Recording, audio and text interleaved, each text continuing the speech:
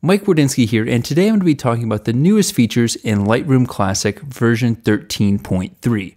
Adobe added two pretty large updates, as well as some smaller support updates and some bug fixes as well. Now let's dive in. The biggest change to Lightroom is this icon right here. In previous versions, it used to be a Band-Aid or the healing brush. Now it is an eraser or the remove tool. But that's not all that changed. If I go ahead and click here, you'll notice that the menu is completely different. The healing brush is no longer the default tool, and instead it's set to the remove tool. In past versions, the remove tool was the most powerful way to remove things. But now we have the option to choose generative AI. And this generative AI feature is essentially the same engine that Photoshop uses for generative fill. So this is going to allow you to remove things much easier in Lightroom, and perhaps even eliminating the need for you to hop over to Photoshop for object removal.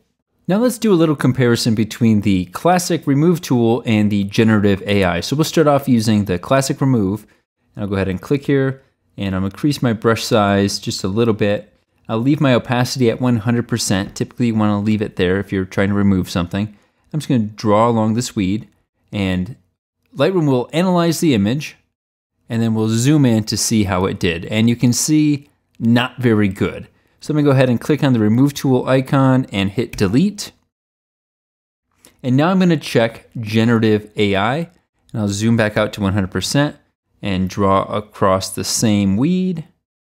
There we go. And this time we see a mask, so we can refine the mask if we want to. I could go to subtract and kind of paint this in a little bit if I wanted to. Or if, say, I wanted to add some, I could come in here and I could add a little bit if I wanted to. But I think this is looking good, so we're gonna hit apply. And now Lightroom is going to analyze the photo, and this is gonna take a couple of seconds for it to do. And now if we zoom in here, you can see Lightroom did a lot better job than it did when just using the remove tool. We also have 3 different variations we can go through. So we have our variation number 1, here's number 2, and number 3. And if we don't like any of these, we could always go to refresh. I think 1 was looking pretty good, so we'll just go ahead and leave it there for now. And there's one more thing I want to point out, and that is object aware. If we check this and then go ahead and brush again onto our image, you'll see that the mask is automatically refined along the object that we're trying to select. Now, honestly, I don't think this is really going to make a huge difference in most cases. So I would probably end up err on the side of leaving this off, but if you want to, you can go ahead and leave it checked, and then just as you would before, hit apply. Now the last part of this dialog box is visualize spots. This is nothing new, but just so you know, you might want to turn generative AI off just so it's not analyzing every single time, and then just use the regular remove tool or heal brush. I can shrink this down and go ahead and click in my sky and get rid of those. And then when I'm done, I can hit apply and turn visualize off, and you can see where I did my removals. This next update is pretty big news for Sony shooters since previous versions of Lightroom did not support tethered capture. The newest version of Lightroom supports tethered capture for all of the models listed on the screen and many more. In addition to Sony getting a little bit of an upgrade, so did Canon shooters. Now it's important to note that Sony cameras need to be in PC remote mode for USB tethering. And I'll leave a link for instructions how to do that in the description of this video. Another feature in Lightroom 13.3 is the ability to sort by export status. For example, if I come over to this icon and click it, it shows me any photo that has been exported from the catalog. If I click it again, we go back to our default view, and the icon on the right is any photo that has not been exported. Again, click it again, and we're back to our default with no filters. This information can also be found in the library filter. If you don't see this, hit the # key, and that will hide and show the filter bar.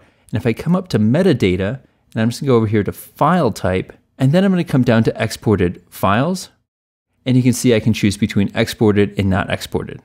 If I'd like to change the status of an exported file, I can go ahead and click exported files, and I'll just click on this first one, and I will control click on a Mac, right click on a PC, and choose reset export status. And now you can see Lightroom's telling me that the status will be reset for one photo.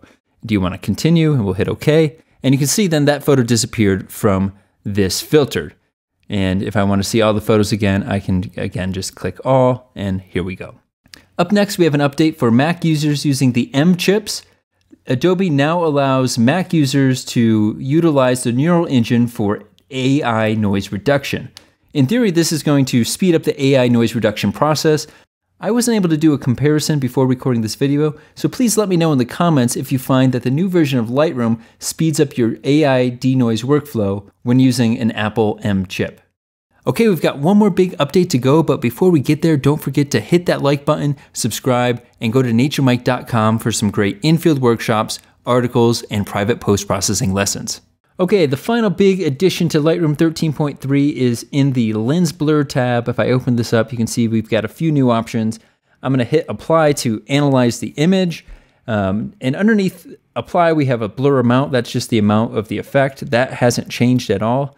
Underneath blur amount, we have bokeh. I'm not gonna adjust these right now because I have a different image that will do a better job of demonstrating these new features.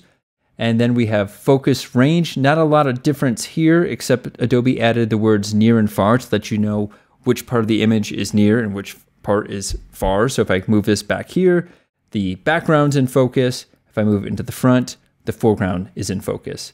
We also have a couple new icons up here. This will focus on the subject, or I can choose this icon and that allows me to draw a box around the subject. Underneath focus range, we have visual depth. No real changes here. This just allows you to visualize the depth with colors. That way you can see where your focus range is, and then you can move the box around if needed. One of the biggest new additions to this tab is the brush refinement. If I go ahead and zoom in here, you'll see that this antler is a little bit blurred and it doesn't look natural. So what we can do is come over to the focus button, make sure our mount is set to 100, and I'm gonna just go ahead and brush along the antler until that blur goes away. And there we go. Now, one thing you need to be careful with this is, if I zoom in here, I'll go into about 400%. You can see I'm starting to brush in detail. The background is so far blurred out that I'm actually brushing in noise and it doesn't look natural. So you gotta be careful about that. I'm gonna go ahead and select a little bit more up here. And now I'm going to switch to blur, the blur brush.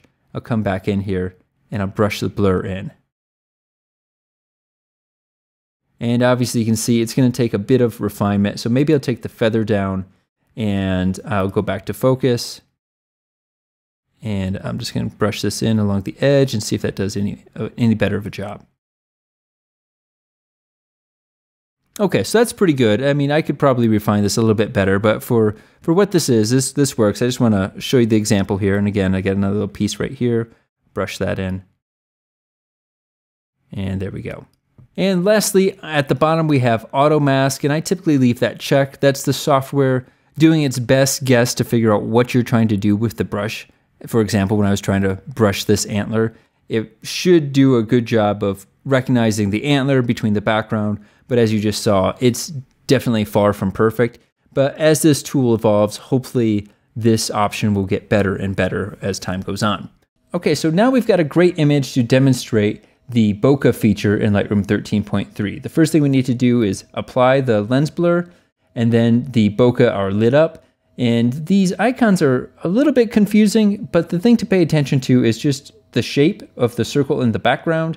Just know that that's what is going to happen to the bokeh. So to make that make a little more sense, I'm going to zoom into 100%. I'm going to change our focus range because I think it needs to be into the foreground a little bit more, just so you can really see what's happening. And you can see by default, we get just a nice circle. But if I click on this one, we get a hollow circle. Moving along, we have a sort of polygonal, and then a circle with almost like a double ring, and then lastly, sort of a misshapen circle. Underneath the bokeh options, we have a boost slider, but honestly, I don't see much of a difference in either direction, so I would just leave that alone for now.